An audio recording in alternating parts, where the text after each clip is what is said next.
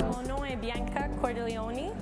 Je suis un designer d'accessoires, puis le nom de mon compagnie, c'est Emmy Armor.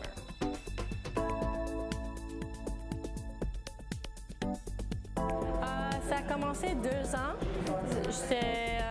J'étais dans ma chambre, puis j'essayais de fabriquer quelque chose avec ce que j'avais comme accessoire déjà, parce que je trouvais, chaque fois quand je m'en allais pour acheter quelque chose dans les magasins, je trouvais qu'il n'y avait pas ce que je cherchais.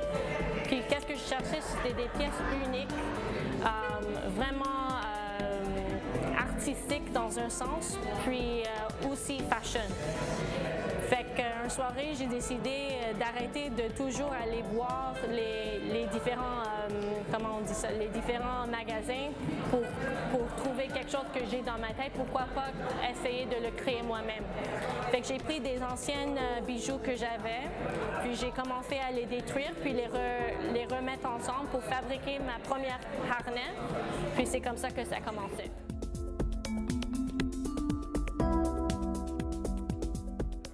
Personne qui m'inspire beaucoup, c'est Lady Gaga. C'est dans la manière qu'elle change toujours, elle fait quelque chose de différent tout le temps, elle porte jamais la même chose, mais elle a toujours je dirais un style unique. Puis c'est ça que j'essaie de mettre dans mes accessoires. C'est ça la mentalité quand je crée aussi. C'est un accessoire qui n'est pas style spécifique, mais qui est plus style expressive. Fait que c'est vraiment pour aider les gens à exprimer eux-mêmes, leur style.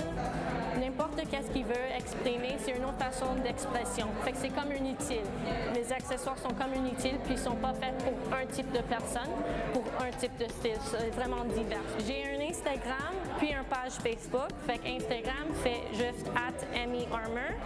Puis Facebook, c'est facebook.com/EmmyArmor.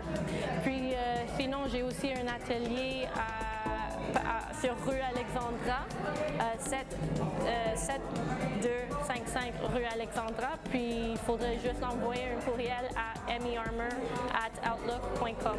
Merci de célébrer l'art dans toute sa diversité culturelle.